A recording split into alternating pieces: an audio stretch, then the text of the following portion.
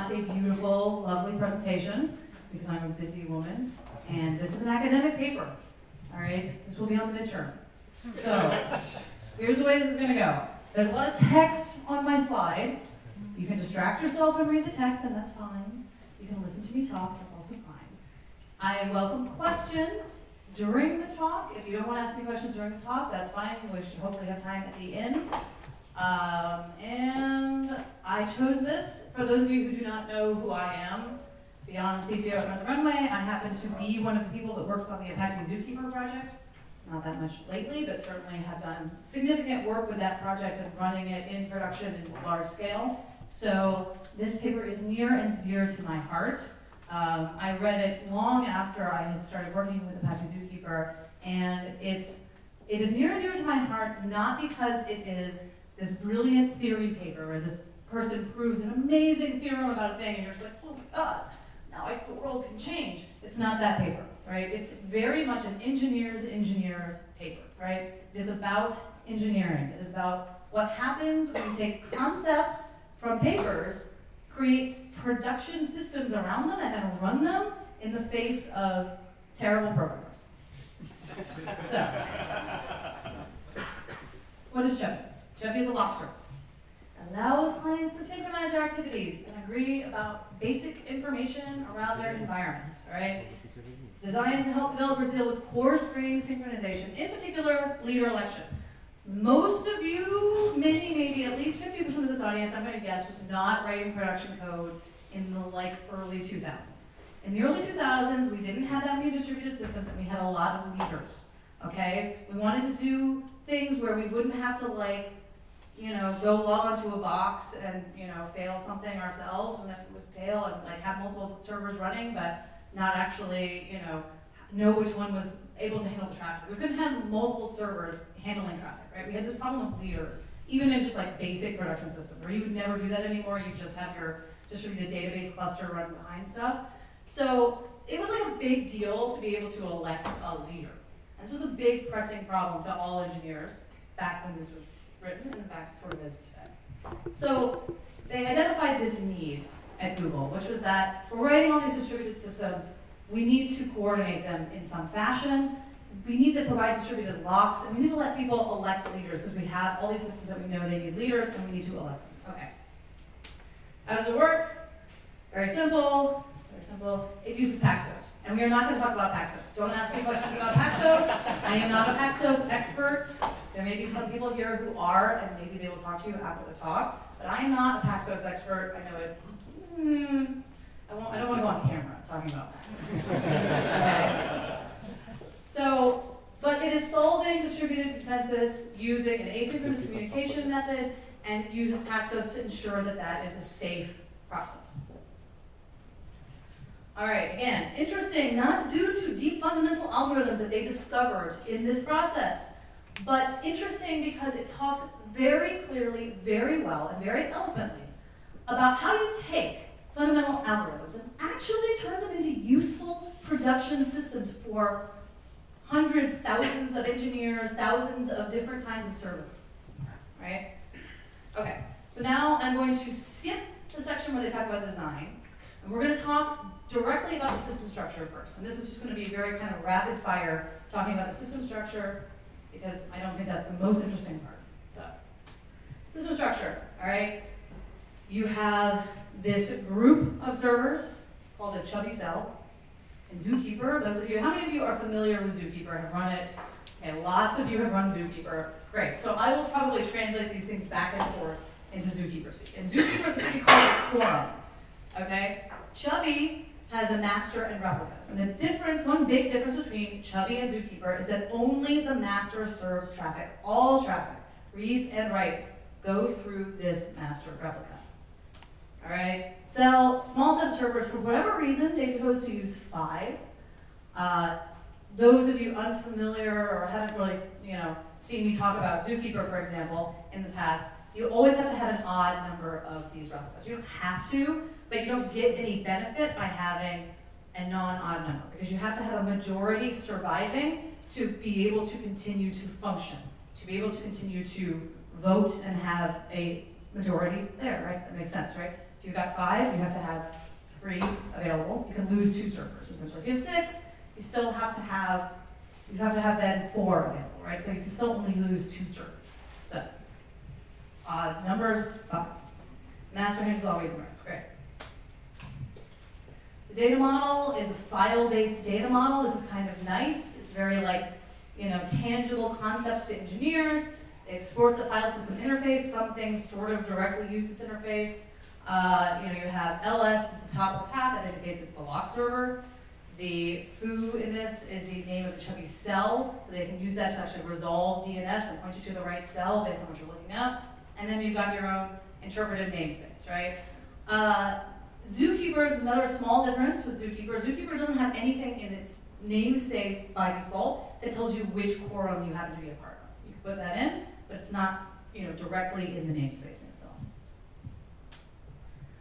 Okay, only files and directories are in the namespace. We collectively call these nodes. Each node has only one name. There are no links, no soft links, no hard links. Nodes may be persistent, permanent, or ephemeral. Sorry, I want to call them persistent. That is the Zookeeper terminology. Different than Zookeeper. A few things different here.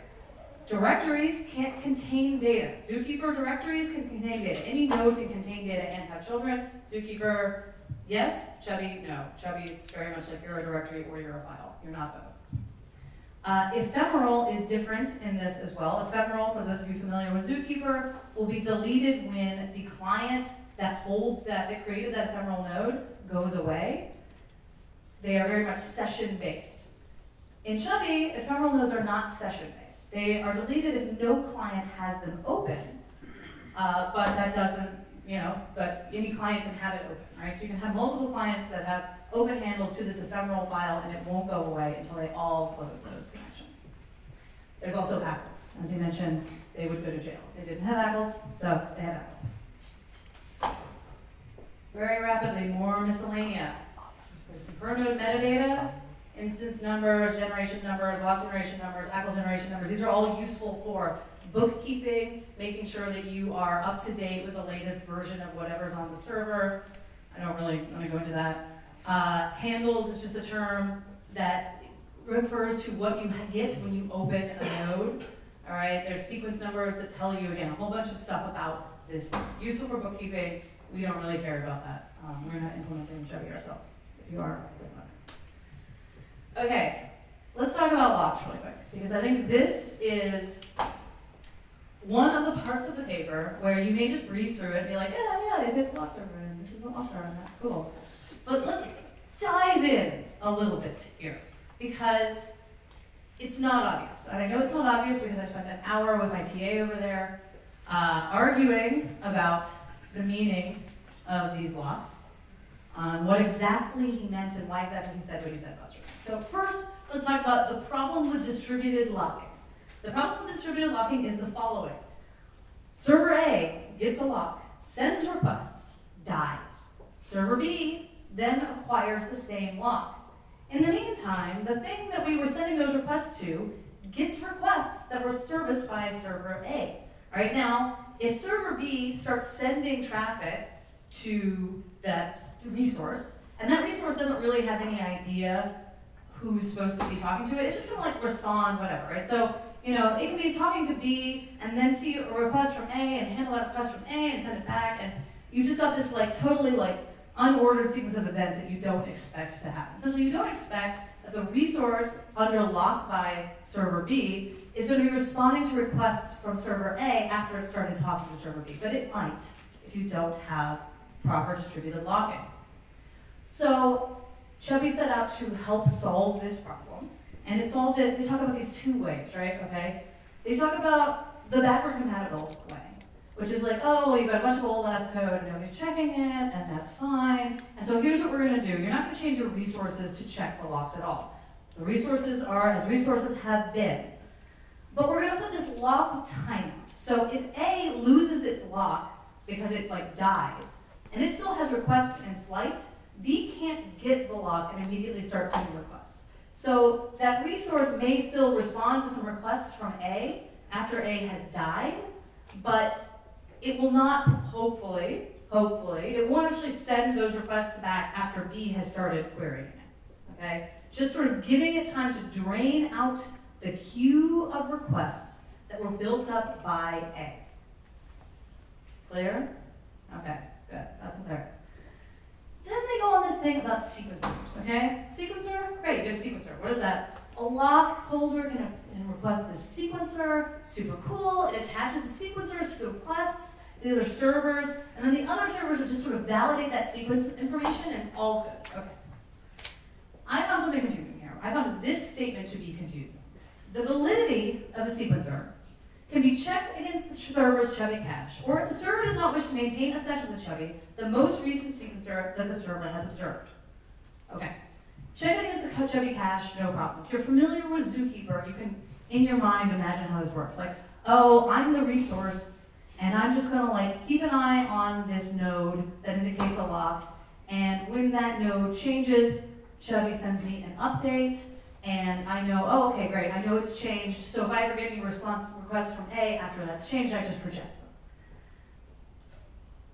But this is saying that I can safely just check the sequence number, and I don't have to have a reference to Chubby on my resource, and this will still be valid.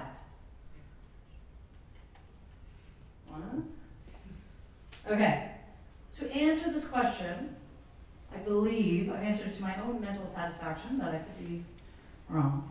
You have to remember that they say very clearly up front in the locking section, these locks are advisory. All that they guarantee is that locks conflict only with other attempts to acquire the same lock. They do not make locked objects inaccessible to clients not holding the lock. Okay. So here's what I was concerned with, right? A's sending requests on a valid sequencer to a resource. A loses the lock, B acquires the lock. In the meantime, more requests, all these old requests from A are still being processed by the resource, right?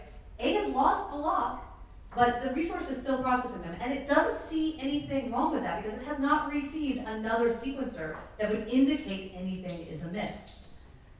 That would be wrong if we were talking about mandatory locks.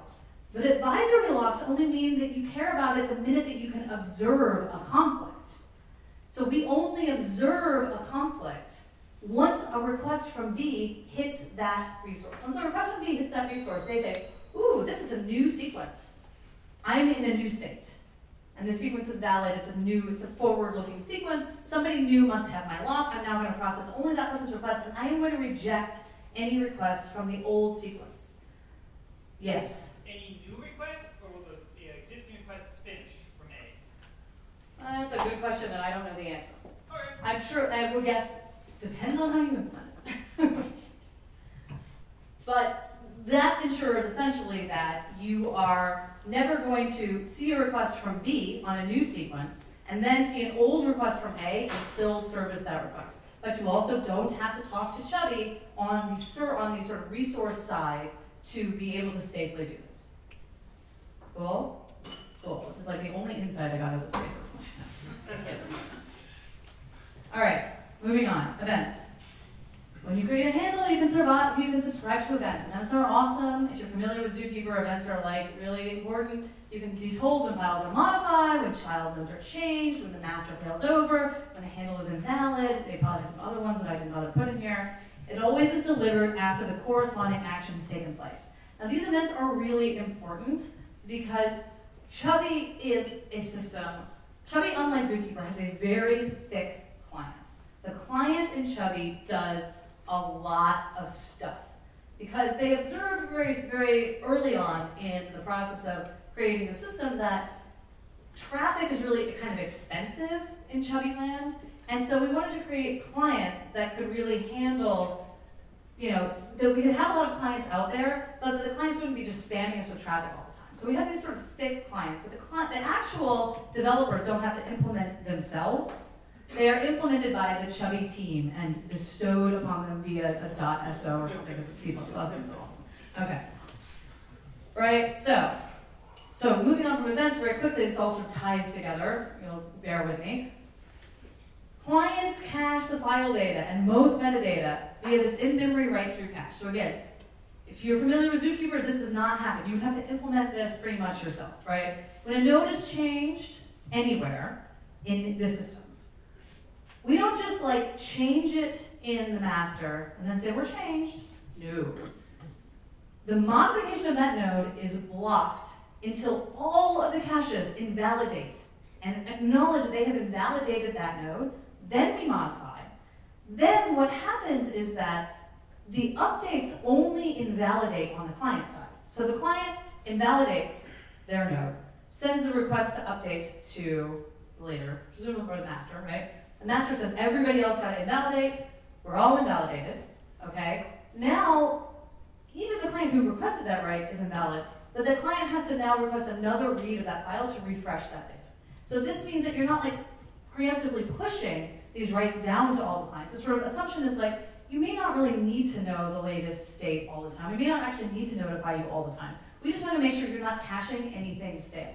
They are way more obsessed with you not reading stale data in Chubby than we are in Zookeeper. Okay, Chubby, probably for good reasons, is very, very obsessed with you not reading stale data. This is why you cannot connect to anything but the master, because you cannot be guaranteed in these protocols that if you're connected to a node that is not the master, that when you do a read, you will read the latest value. You can always get behind. In Zookeeper, we just say, look, you have a bounded time in which if you're connected to a core member who's lagging, you might be a little behind, and we provide some commands that will force flushes so that you will get the latest data if you really care. A lot of times you just don't really care that much. Okay, so we want to force everybody to invalidate. We have all these like really strict notions in our mind about what correctness is. I am Mike Burrows. I care very, very much about correctness. Very much. Very much. So I want to make sure that you, my dear clients, do not cache a thing and you don't invalidate and you just hold on to it and keep it tight and you've got this invalid data, because that would drive me crazy. It would drive me so crazy. You could be reading stale data. No, it's the worst thing ever. So we have to keep these sessions alive to Chubby, right? This is stateful stuff, right? Most of the things you're doing here on these client-to-server things is stateful, okay? So we create sessions, relationship between Chubby client and the Chubby cell, maintained by these people lives. They are created on first contact from the client to the Chubby master, and they end when they are terminated or when they're left idle with no open handles and no calls, no action going on. Again, another slight difference from Zookeeper. Zookeeper, as long as your thing is open and sending heartbeats, you'll be alive. We won't just preemptively close you.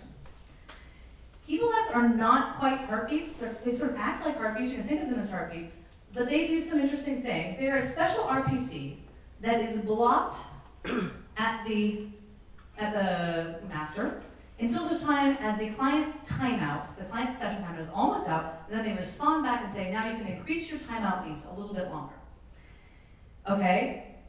Now, the nice thing about these is they're handled on the same thread. I'm assuming it's a thread. They're handled on the same thread that handles all other events, including cache invalidations, including other kinds of notifications that you absolutely must act against if you are to stay in a valid state in your client with respect to Chubby. So this is actually very similar to the way Zookeeper event thread works. If you've ever had to reason through the Zookeeper event thread, you know it can be kind of mind-bending because you can be getting lots of different kinds of events. Your heartbeats are actually going through this thread, right? And if something goes wrong, you can be just, sort of thrown off into never, right? There's also all of this handling of what happens when you get disconnected. So let's talk about that really quick. And I apologize for my weak-ass slides, but it's graduate school, what are you gonna do? How many of you actually went to graduate school? Yeah, okay, it's this is pretty good, actually. I looked at some Chubby slides from other professors, I was like, I could do at least that well. Okay, so just told this straight out of the presentation. Okay, so what's happening here? Basically, you got a client, and your master dies for whatever reason, and a new master must be elected. And in the meantime, you do not want your clients to all have to disconnect, not just disconnect, but lose their sessions. Because sessions are really big. Sessions are used for big things, and if you lose your session, a whole bunch of stuff is lost. You may fail over like a big table master thing, and that would be really expensive, and so we don't want to do that. So instead, what happens is you can go into this jeopardy period whereby your event thread, I'm just going to call it the event thread, gets the message that it is disconnected from the master and just continues to try to reconnect and reconnect and reconnect and reconnect. And finally, once it does, it just restarts itself, essentially, right? Basically, we don't want to expire all our clients if the master fails over because reestablishing sessions is a giant pain in the ass. Okay, so the client can't do any new work during this jeopardy failover period, but it doesn't close its session either. It doesn't lose all the work that it's already done, all the stuff that it has set up for itself. All right, this is an important part of the design around, we're supporting these coarse-grained locks, we're supporting things that are kind of expensive, and that means we don't want to lose them if at all possible. How many of you tweeted this? Like everybody on my Twitter list? You'll be unsurprised to learn that the failover code is exercised far less often than the other parts of the system. It's been a rich source of interesting bugs indeed. I can't tell you what they are because he doesn't really talk about them, but you're welcome to troll through the history of the Zookeeper mailing list for some potential examples. There are many of them. All right, this is the Chubby system structure. Fairly, not super straightforward, but straightforward enough, right? They say it's like 7,000 lines of C++. In the server, it's 7,000 lines in the client. So that's, that's not tiny, but that's not huge. All right, let's talk about the design rationale. The reason that I love this paper is not because I find the details of the way that they implemented Chubby, which are slightly different than the details in the way that Zookeeper was implemented. That's kind of interesting. I don't know, I'm not like that kind of person. I'm interested in how things fail and how engineers really work and how you make decisions. So, there were two key design decisions made when they conceived of and started to build out Chubby.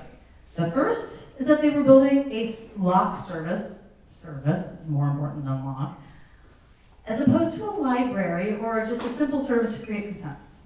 Second, it serves small files. So you can actually use the service not only to get locks, but actually to share data, such as advertisement and configuration information. Why not libpaxos? Gosh, I really like libpaxos. Why don't you guys just give us libpaxos? A client Paxos library would depend on no other services. That would be great. And would provide a standard framework for programmers, assuming their services can be implemented as state machines. Oh, just assuming they could just implement those services as state machines. That's no big. Okay, I'm actually surprised by the lack of response here. That is like crazy. That is the most understated piece of British wit in this paper. Okay? Because hell is other programmers. All right. So there are many advantages to doing a service instead of just a libpaxos. Like number one, developers don't plan for HA. I don't think about that shit, man.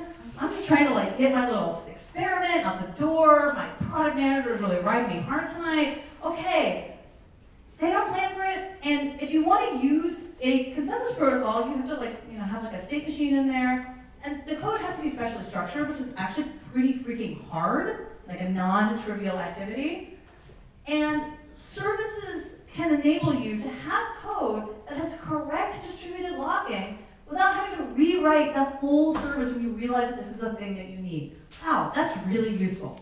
I'm building a thing to run in a company with thousands of developers. I really do not want every single development team to have to re-implement their code when they realize that they need distributed locking, and the only way to do it is to implement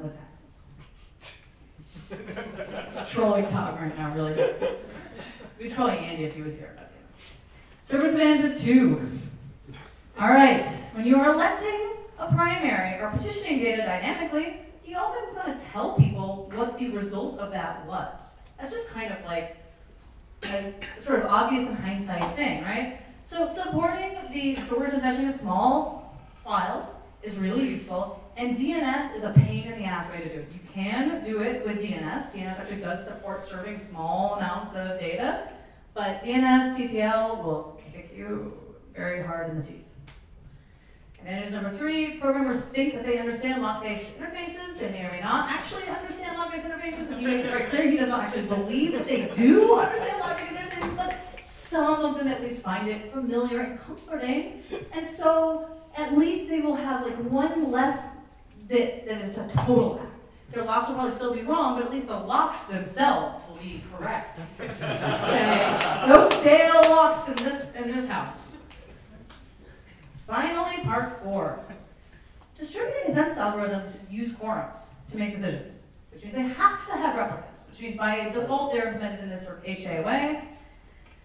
That's really nice, and this actually has sort of a lot of interesting, implications, but basically not forcing your client to be perfectly all available when it needs to make safe decisions like this can be very useful, right? It's nice to be able to let your clients continue to run even when they don't have a majority. And figuring out how to take your giant pool of machines and create a sub-quorum that's going to be used for consensus also, I suspect, is a very nasty and difficult problem to solve. And you probably would not really want to solve it unless you're trying to sell a database to someone. Okay, take a breath, take a break. After all of that,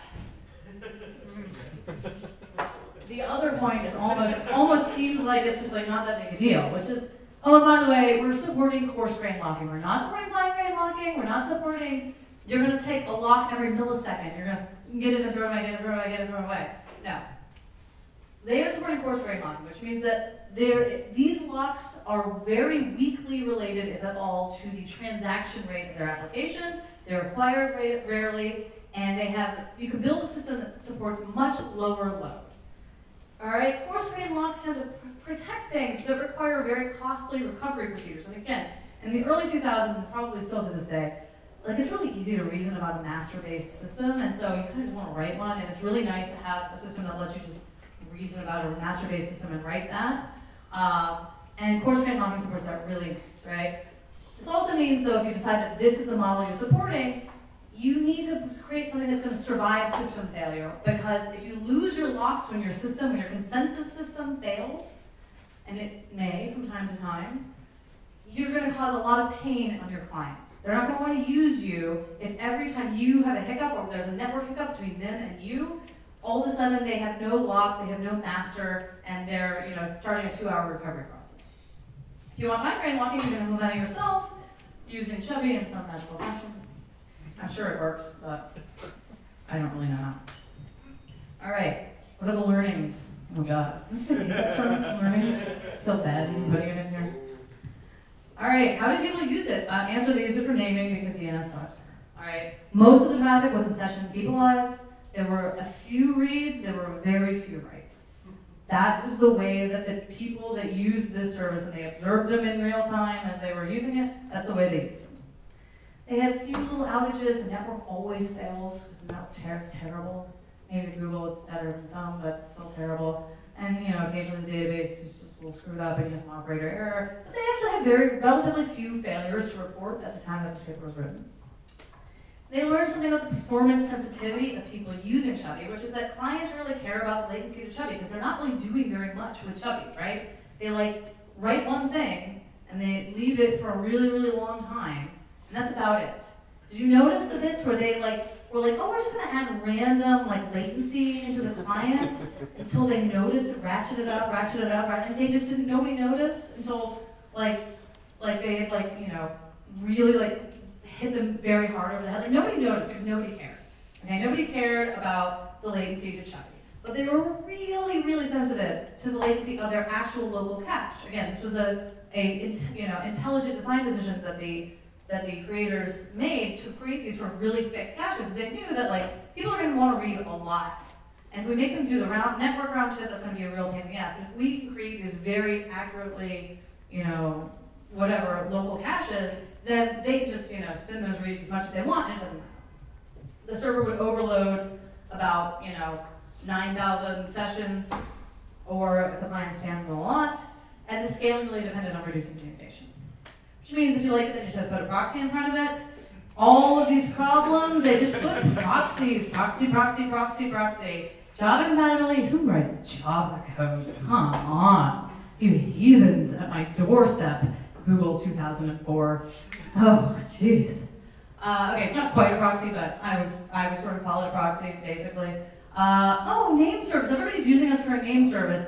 They don't really need it to be like quite Chubby level crazy accurate. So we can create also like a little proxy thing for our name service, right? Which is a trusted process that just passes requests from other clients through to a Chubby cell. It just provides an aggregation point so that you've got fewer people lives going to Chubby itself. Those people lives have to be handled in the proxy, which means that some of those proxies probably had almost as much complexity in some of their code as Chubby itself did, but it doesn't have to have the voting and all of that, right? So, layers of indirection. Proxies are useful. Most people want a name service. Why do most people want a name service? Because DNS is a pain in the ass to scale.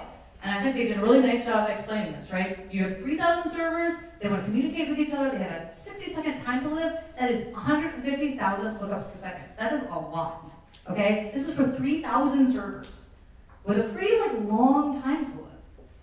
So this is clear, DNS does not scale forever. DNS is great, maybe it scales more now, I'm guessing probably not, because it doesn't ever change. Right? If it changed, it probably wouldn't be as reliable as it is, so we should be grateful for that. Chubby can handle more clients than a single DNS can, but not enough more. But also they just don't need to talk to Chubby as much, because, that's great, so the proxy on it. Okay, did we mention the problem with other programmers and how they are difficult? They will write loops that will constantly retry failed commands. They sure will. They will try to use this as a data storage service. They sure will. They will write a lot of data in there, and that causes a lot of problems. They think that a lock server makes for a good PubSub messaging system. Yeah, it really doesn't. No, don't do that. Okay, they rarely consider availability. They don't think about failure probabilities. They don't really understand distributed systems. They pretty much blindly will follow your APIs, but also kind of not really read the documentation. They write terrible bugs, and they basically don't predict the future very well. And that goes for Mike himself, as he admits in this paper. He really did not predict exactly the way that the system would be used. Fortunately, he's a brilliant person, and so it didn't matter much. So how do you mitigate the impact of developers? If you have ever had to support a large centralized production zookeeper service, you're familiar with probably all of these things, which is you can review all their code, review the way that they want to use the system, then you entirely control the client, and then you just insert random timeouts in the client so that if you do something bad, it's going to be really painful to you. And finally, throw up your hands and say, okay, I can't deal with these maniacs. I'm going to aggressively cache even more than I thought I was going to aggressively cache when I originally designed the system. In conclusion, centralized services are useful for many reasons. Creating shared core architecture is really hard, and it is really impressive how well this system did and has held up to time. Developers can and will screw you. Always, always. Hell with other developers, never forget. Having fundamental insights and empathy with your customer, which is, in this case, other developers at your company, helps you make actually really good decisions, right? Helps you think about, no, really, what is the problem that I am trying to solve? I think, one of the best things that Mike did with this paper, and I'm going to sort of assume that he did it in real life too, I don't know, is he made it really, really clear what this system was for and what it was not for. And by having that clarity, it's very easy to communicate. Not fine-grained locking. No, bad developer, not fine-grained locking. Coarse-grained locking only. I'm going to review your code until you understand coarse-grained locking only. But that meant that he built something very thoughtful, very specific, very well-tuned for exactly the use cases that it needed to serve. And those use cases were really, really important. And this is the lesson I hope you all take away, even if you don't understand any of the rest of this. Thoughtfulness, empathy with your client is useful even when you're an infrastructure developer, believe it or not. That is the end. I thank you and will welcome questions.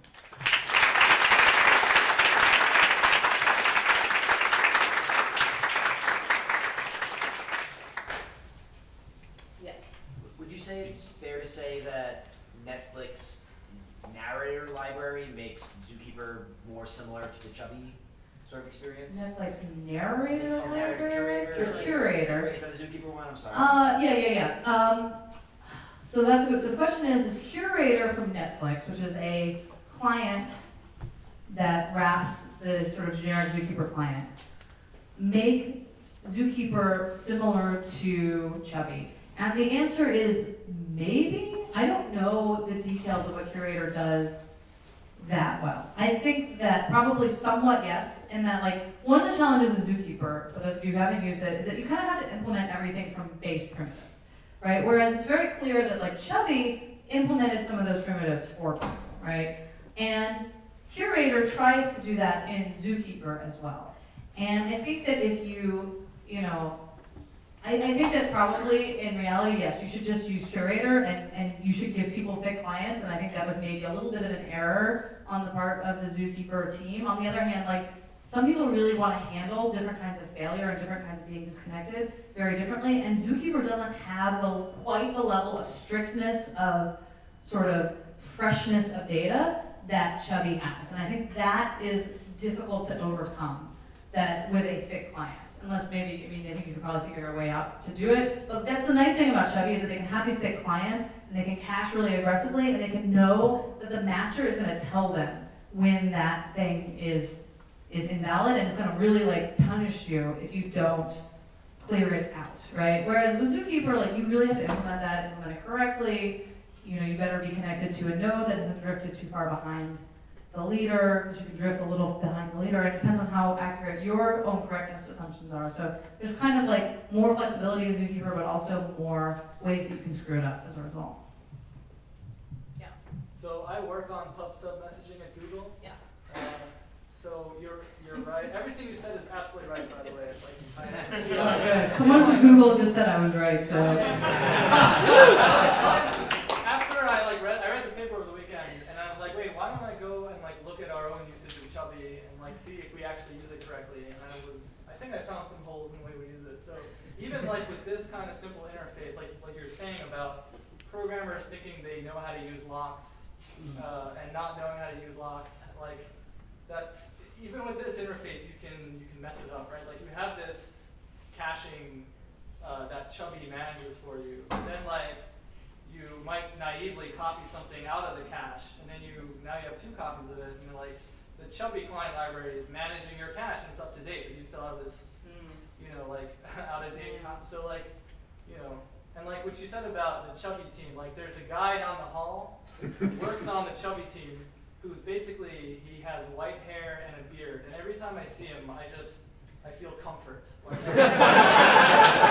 This is why we shouldn't drive people out of the industry when they're 45. Because who's going to give us comfort? Who's going to give the youth of America comfort? He looked like that before he started working on Chubby, for the record. Yeah. You know who I'm talking about.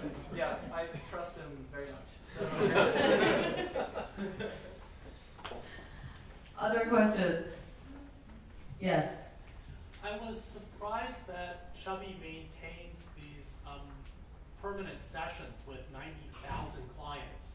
It seems when you have 90,000 clients, one of them is going to misbehave or die every time you need to deal with them. How do they avoid having huge timeouts every time they have to send a message? So I don't know the answer exactly, right? So the question is, there's so many clients that could be connected to these Chubby cells. And given the likelihood of one of those clients terribly misbehaving and affecting everyone else, how do they make sure that doesn't happen? The breadcrumbs that the paper gives us are the following, that they make it really clear that developers don't care that much about latency of stuff. So when you write, sometimes those writes take quite a while to propagate through the system and sort of be done. And it doesn't seem like it caused, up to the point of this paper, that it caused them that many problems.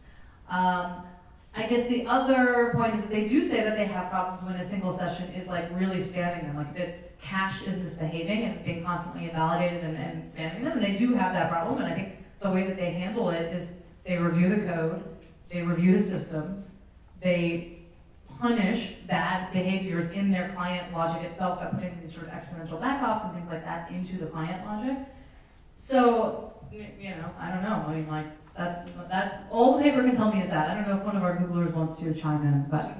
Well, I just wanted to add two quick things. So one, I haven't been to Google since an internship in 2007, so I have no idea how it works now. But I do know that they would just kill your service if you were really misbehaved. Like, there are people who actually wrote good code who would kill your crappy code. But the second thing is that because it's mostly read traffic, and because they have the heartbeats that are like, I don't know who asked the question, I don't know who talked. Because there are a lot of read traffic, and because they have the heartbeats, I'm pretty sure they use multicast. Oh yeah, there's UDP. Yeah, they're talking about UDP elements, which is like, there's props to Google networking that they can make that. Yeah. So I think that actually the way that it works is, you know, remember, like, all these events are getting piggybacked on the response to the heartbeat RPC, and so you know a client exists because it has a pending heartbeat. But when you send the response, you don't wait for that response to get embellished before, you know, proceeding. So it's okay if you send a bunch of cache invalidated messages and some of them get lost, because that's like within the semantics of the protocol. Because, you know, it's going to be the clients that I think are active, it's going to try to piggyback those invalidates on the responses, and then the responses are just kind of. Right, as long as the client is actually dead. Yeah. Well, I'm not actually sure you're right about that. I think my suspicion is that they expect the ACK of the invalidation to be piggybacked on the keep alive. And if there is no ACK of the invalidation on keep alive, they don't acknowledge the keep alive. You can't, they're not going to let you keep alive if you don't get that acknowledgement. That's my suspicion. I could be I wrong. think the paper said it the other way. Usually. Does it? I don't know. Yeah, I don't know. Doesn't matter. But yeah. So if you're going to read or write again on that session, you need to establish another connection, which means you need to acknowledge before you can do anything. Right. So it should be sufficient to just send the invalidate and say, before you do anything else, you're going to have to acknowledge that. So I need to. That's right. Yes, yeah, yes. You don't have to wait for it, but I guess my point was that if you don't process their next keep alive until they give you an act, then they'll die. So yeah, that's. But you don't block the right to Yeah. blocked on the invalidate. Yeah. So, I'm not sure I understood the original question correctly, but just in case, none of that will help you if you have a client that is just aggressively just reading too much or trying to open too many files and just taking way more than their share of the cell's resources. And what I'm imagining is that with 90,000 clients, one of those clients is going to be dead. Dead is okay. They'll keep, like, within 12 seconds or something, you'll realize when they don't act to keep alive that they're not around. Right, and we anymore. don't actually have to block until we know it's dead. Exactly. So A bigger problem is they're spamming the network. Yeah. And there's you get some hints in the paper about, I guess in particular there was a problem with spamming on open. If a client tries to open a file and it's not there, they think it must just not be there yet, and surely it will be there if I look again. But sometimes They it's don't really understand not. events. They And- read the API. Yeah, and that's where they put in the arbitrary 60-second delays that no one noticed. Is But they it's will. designed to be used on a secure network, right? So it's not a web service. It's like it's an intranet service. Yeah, of course. So it still has adversaries, which are basically bad programs written by bad programmers. But it has much more influence over them than it would, a spam network from like Russia or something trying to do whatever, right? To sort of from the outside. So there's like many other ways to solve that problem. And just sort of an updated cheating answer, not in the paper at all, but there are also just rate ACLs on the RPC system now, so you just can't send too many RPCs to it. The underlying system enforces that. Is that on the RPCs in general, Yeah. or is okay? So what do they call Stubby that? enforces it. Stubby, that's right. Yeah. It's also important to note that with such a strongly consistent cache, you can do all kinds of things in the cache. Like you can grab read locks in the cache, without talking to the server, because then if someone wants to grab a write lock, then they just sort of do similar to invalidation. So they can really cut down on the read try. But yeah, if you're opening every file in Chubby, there's nothing stopping us that really. Except RPC rate limit. Other questions? Anyone in the back? Anyone else?